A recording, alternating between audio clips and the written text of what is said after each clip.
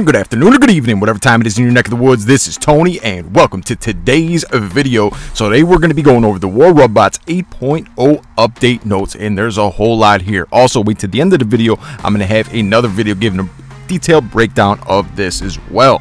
So we have the new event, Anniversary Expo. This is going to be absolutely amazing.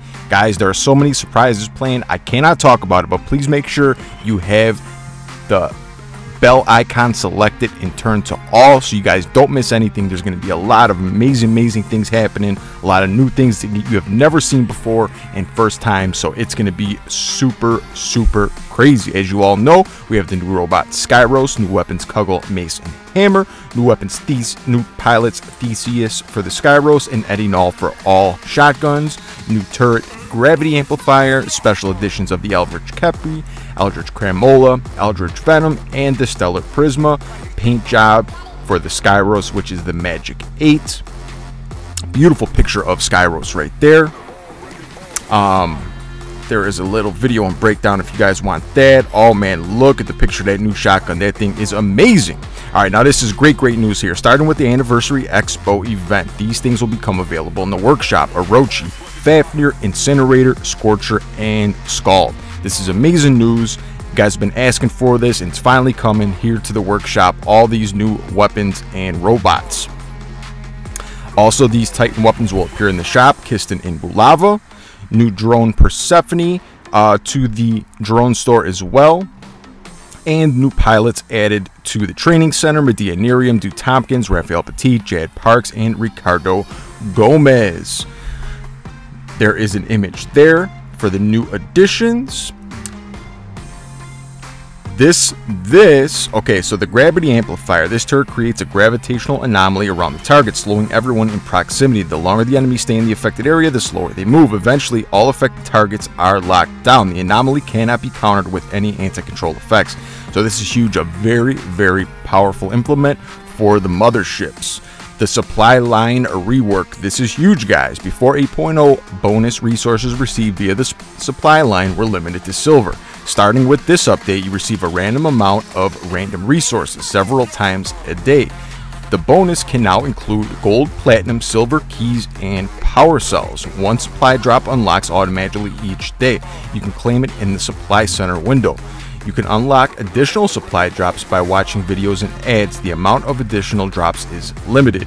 Note that there will be several categories of resource packs. The most lucrative ones have a lower chance to drop. Claimed prizes, however, are removed from the pool every day, meaning you get better chances to claim rarer prizes each subsequent try. Wow, that's awesome. That's really cool. This is great for free-to-play players, paying players, any kind of players.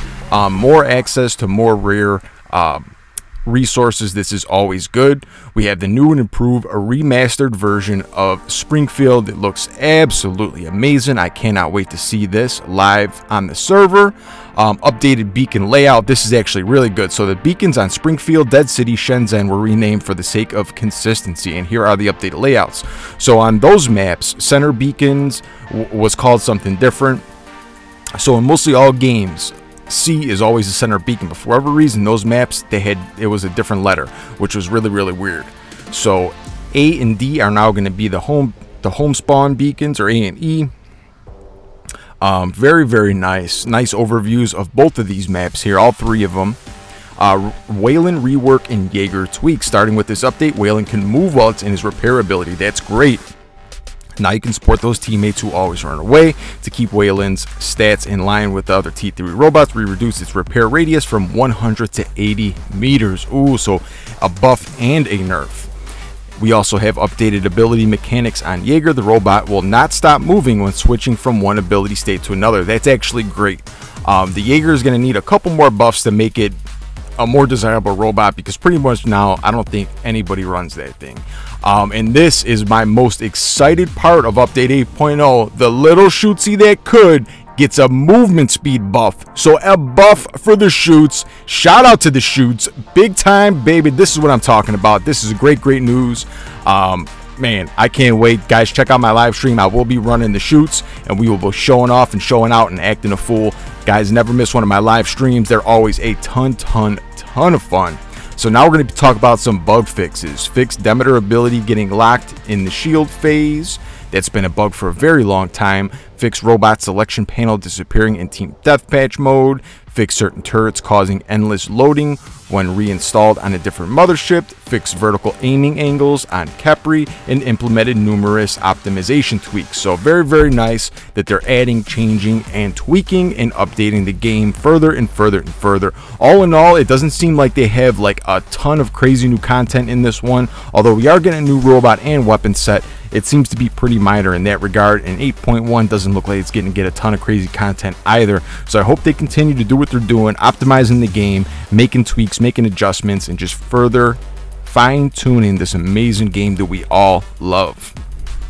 That's it for today's video, guys. Appreciate you all so much. Hope everybody has a great day and keep coming back.